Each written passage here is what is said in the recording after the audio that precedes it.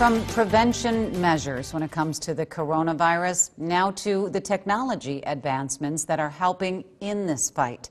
Earlier this afternoon, I spoke with a software developer from Texas who is helping healthcare providers with monitoring and reporting. Nobel is the founder and CEO at MTX Group. Now, his company is providing U.S. government agencies with real-time insights in predicting at-risk communities, disease growth rates, and monitoring the outbreak. Das, let's kind of talk about exactly how you're doing that and the technology that you implemented just recently. Absolutely. So New York State Department of Health came to MTX, and they were looking for something very rapidly that would allow them to monitor some of the travelers from China. Since then, the scope has expanded. The way the technology works is that once we have the list of travelers or contact information within the systems, there'll be requests for consent. When the consent is given, then on a daily basis up to 14 days, these specific contacts will get a text message, and there will be simple questions whether they're feeling ill or do they have any kind of symptoms. So based on the answer they provide, the local health departments and New York State Department of Health will get in contact with the folks and provide them assistance as needed. And that's part of the monitoring activities that happen within the application. Das, that is pretty incredible. And I have to imagine that your services or services like it must be in pretty high demand right now because people not wanting to come in direct contact with those who may have been exposed to the coronavirus. We're looking at different digital ways. So are you hearing from a lot of different agencies? Yeah, so right now we're about talking to 30 plus state agencies in terms of how we can rapidly deploy our solutions. And so it is, obviously there is a lot of unknowns with this specific disease. What I'm very pleased to see and hear that many of these state agencies, they're looking to prepare themselves for the worst case, which is encouraging. I think that's going to benefit us, down the road. So we are involved with across the nation with many agencies. Have you talked to anybody from Minnesota? Is there anything unique about our state? Because as I'm trying to see where your technology would fit in with how we're doing things here, has anybody even reached out to you? I know that our Google partners, they are reaching out to all the states. I don't have any specific information whether we're in conversation with Minnesota.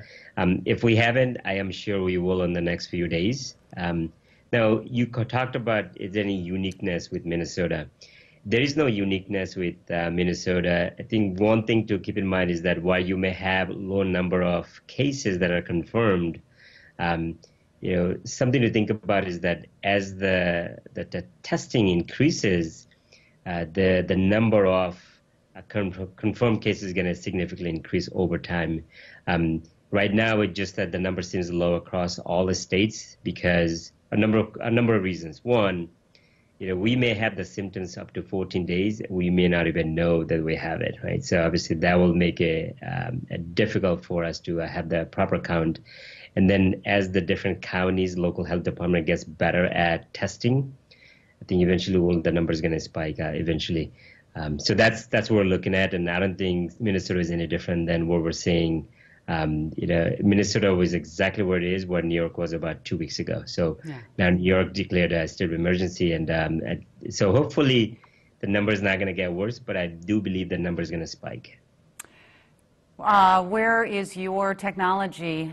How is it developing? So right now you're helping with text messages and tracking symptoms and getting that information to these various health departments. What else is coming down the road for you? Technology continues to advance very quickly, and with something like this, the need to have the latest and greatest is out there.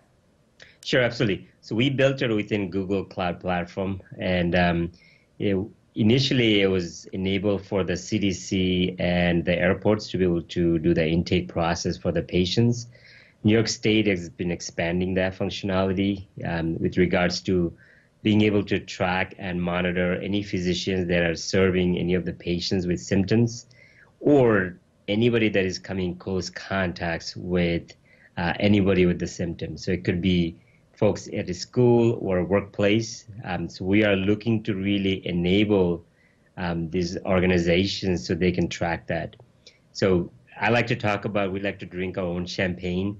So we are rolling out that application internally within our organization. The reason is our HR team is overwhelmed in the way they're tracking a lot of questions that are coming up, and people obviously are fearful, right, when they come to the office.